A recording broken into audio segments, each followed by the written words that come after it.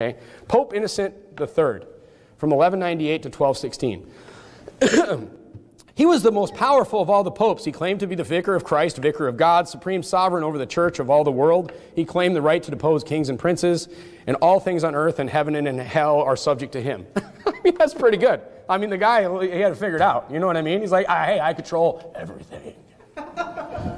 He brought the church into supreme control of the state. The kings of Germany, France, England, practically all the monarchs of Europe obeyed his will.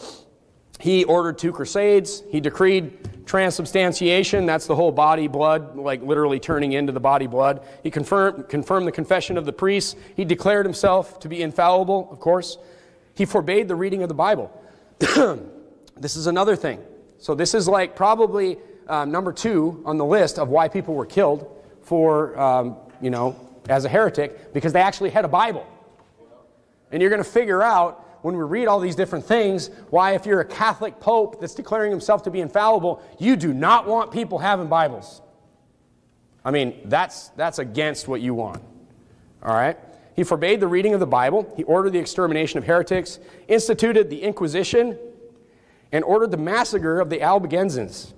Those were Baptists. Okay?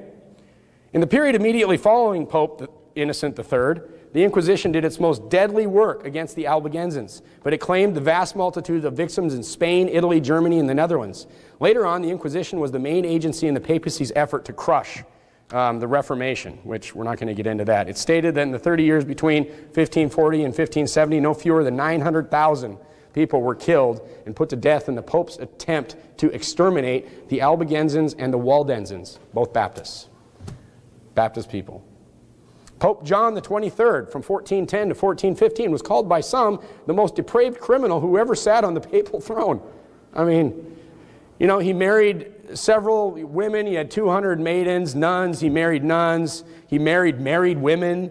He lived in adultery with his brother's wife, was guilty of sodomy and other nameless vices that we have to cut out of the list for G-ratedness.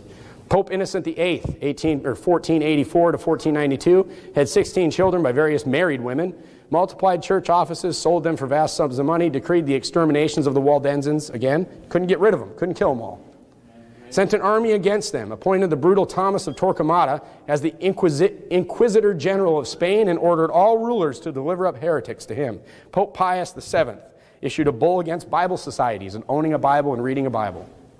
Restored the Jesuits, and decreed that the Pope himself was infallible. All right? And by these infallible decrees, by the way, was not this weird thing that I just read you from the 2020 Catholic Church.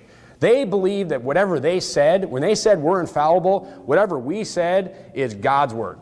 That's what they meant, is to be equal with God's word. All right? But here's the problem. There's no scripture to support the infallibility of any man on earth. I know this seems silly to even say it to you. Romans 3:10, as it is written, there is none righteous, no, not one. Romans 3:23, for all have sinned and come short of the glory of God. On speaking infallibly, turn to Proverbs 30.